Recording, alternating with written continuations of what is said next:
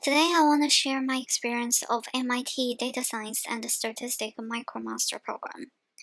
This could apply to other Micromasters programs from MIT.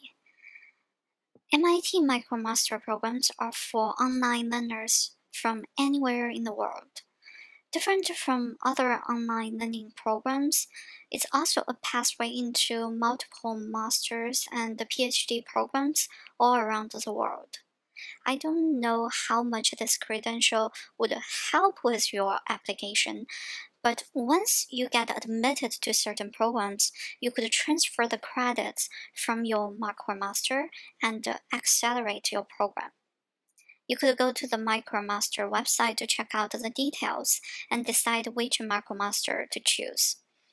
There are 44 programs right now recognizing the credits for data science and statistics Micromaster, and I listed 4 of them here. The data science and statistics Micromaster programs has 4 courses plus 1 capstone course.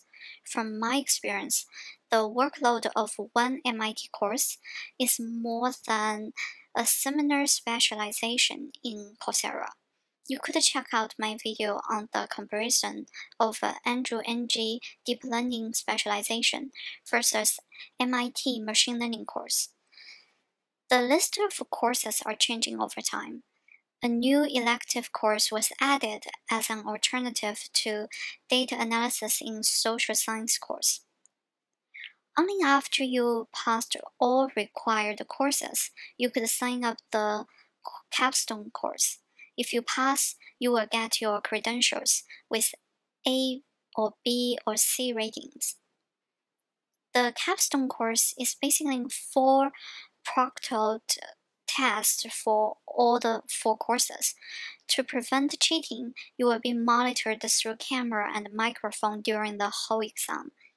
You could refer to the course websites and a list of websites. However, you couldn't be able to refer to any printed or written materials. So this is something I don't like because I cannot go back to my notes and I have to spend some time preparing the cheat sheets using LaTeX. All of those courses are released only 2 or 3 times a year, so I would suggest you to sign up early, especially the Capstone course.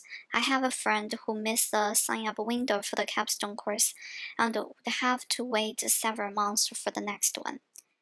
After you are able to sign up the course, make sure you follow the instructions on uploading certificates and etc.